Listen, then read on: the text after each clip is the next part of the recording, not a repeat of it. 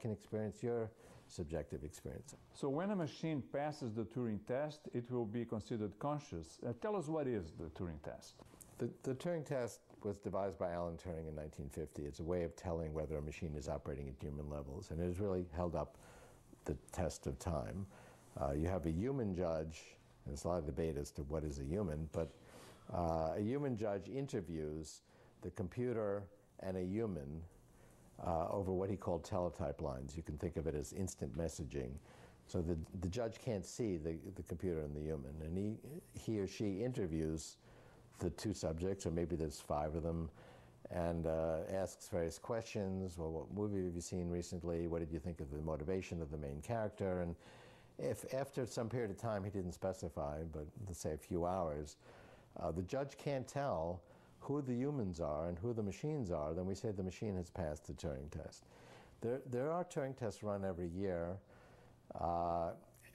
among humans and computers, and so far no computer has passed the Turing test, but they all get scores, and the humans are kind of up here and the machines are down here, but the machines are moving up.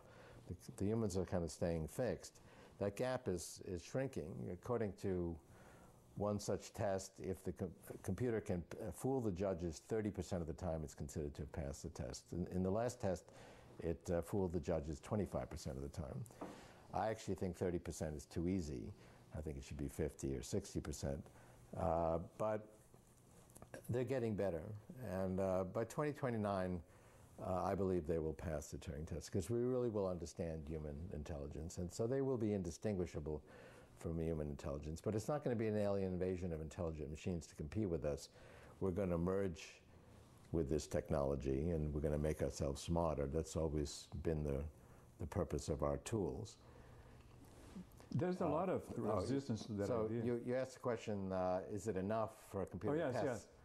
Is it enough for a computer to pass the Turing test to be considered conscious? I would say yes. I mean, that's my philosophical belief. That's not a scientific demonstration. There is no scientific demonstration of the consciousness of another entity. My sort of political prediction or psychological prediction is that biological humans will come to believe that these machines are conscious. They will be convinced when the machine says, I'm really happy at this, I'm angry at that, we'll believe that they are having that conscious experience, just the way we don't generally believe it now when a character in a computer game, which is a computer software program, says, I'm angry. You don't really believe it yet, because it doesn't have the richness of personality and the depth of language understanding that humans have today. That gap is going to go away. We will believe that they're conscious. And it's not going to be a clear distinction. Okay, this is a machine, this is a human. You're going to have these, I mean, most biological humans will be enhanced with computer intelligence, and ultimately they will be mostly computer intelligence. You wrote that the Earth, with the new technologies that are coming, will be able to support 10 billion people. But if we are immortal, if we become immortal, we will stop reproducing?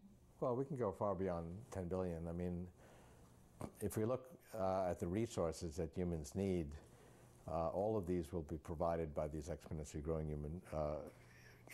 growing information technologies. Larry Page, the co-founder of Google, and myself just did a major study for the National Academy of Engineering on energy, and identified solar energy as growing exponentially. It's been doubling every 2 years for the last 20 years, so it's doubled 10 times. It's only 8 doublings to go for it to meet 100% of the world's energy needs. Then you might say, yeah, but do we have enough sunlight to go around? We have 10,000 times more than we need. We only have to capture 1 part in 10,000 to meet all of our energy needs. And there are very credible plans to do that over the next 20 years. The same thing is true of new emerging water technologies. There's lots of water, but most of it's either salty or polluted.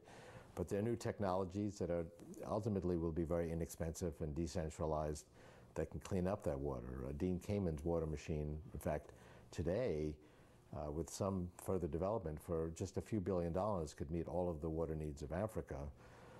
So these are emerging technologies. There are new food technologies that can be grown in factories, including in vitro cloning of animal meat without animals, hydroponically grown plants, that ultimately can provide very high quality organic food at extremely low cost, because they will be information technologies.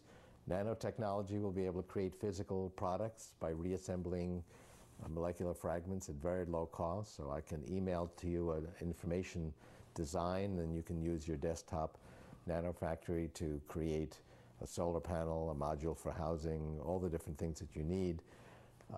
Then people say, but we don't have enough land to support people. We actually have plenty of land. I mean, try taking a train trip across the United States or across China. It's all empty.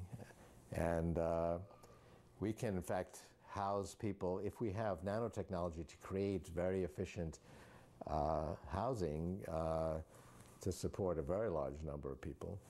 So, and the population's not going to grow that quickly. I mean, even if we eliminate the death rate, the doubling time of the biological population is still going to be 10 to 15 years. The doubling time of the power of these technologies is 1 year or less, so it'll more than be able to keep up with it. So, I mean, we can support growth of the human population well through the 21st century, even if we dramatically reduce the death rate, and really provide actually for a very high quality of life, because the same technologies that are going to provide substantial expansion to human longevity are also going to provide substantial expansion of resources, water, food, housing, physical things that we need for our lives. So we'll keep making babies even though we are immortal, right? I mean, old methods, old technologies linger on. They go into antiquity. We still have horse and buggies and mechanical typewriters and vinyl records, and they don't go away instantly. We'll have other ways of reproducing ourselves, but what about sex? It will be separate from reproduction.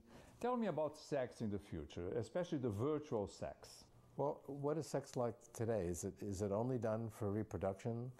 You know, almost well over 99% of the sex is done for intimacy and communication, relationships, sensual pleasure, you know, for all kinds of reasons other than reproduction. And we've already separated, you know, to some extent, the biological function from these communication, social, and sensual functions. But describe how it's going to be.